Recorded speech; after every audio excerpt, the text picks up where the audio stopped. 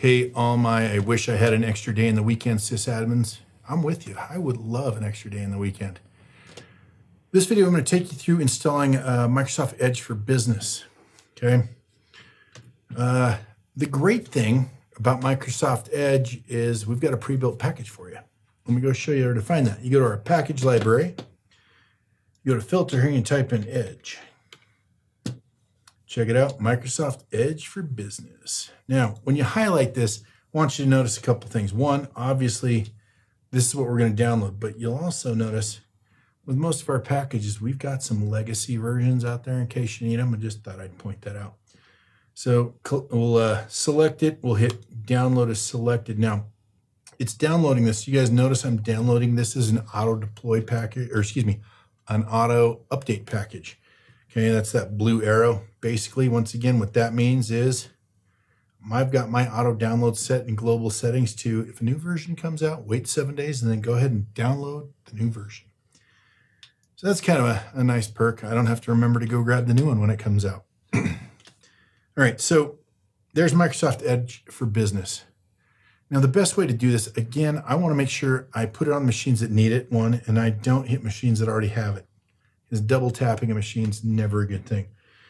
So if I pull up inventory and I take a look at my collection library here, you'll notice internet browsers, Chrome, Edge for Business, 13 machines have got it. All 13 of these machines have got the latest version, which is 8954.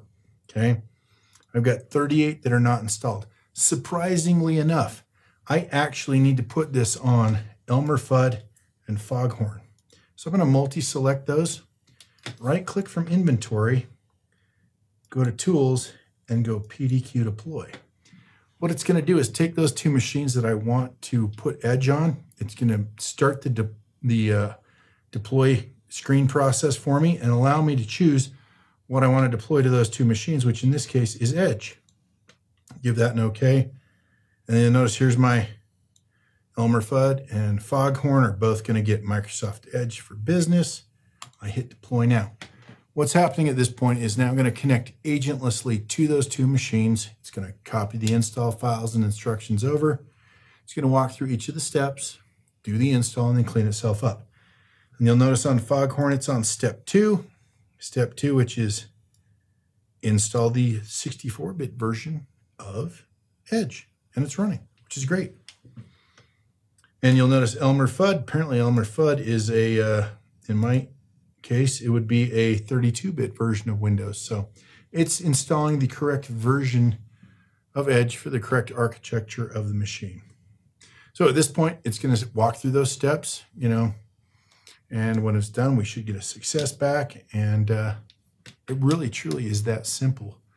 If you want to automate that, you need to look for a video called Automating Third-Party Patches or automating your custom packages. Those will both give you insight into how to schedule these to run automatically so that you don't have to do it.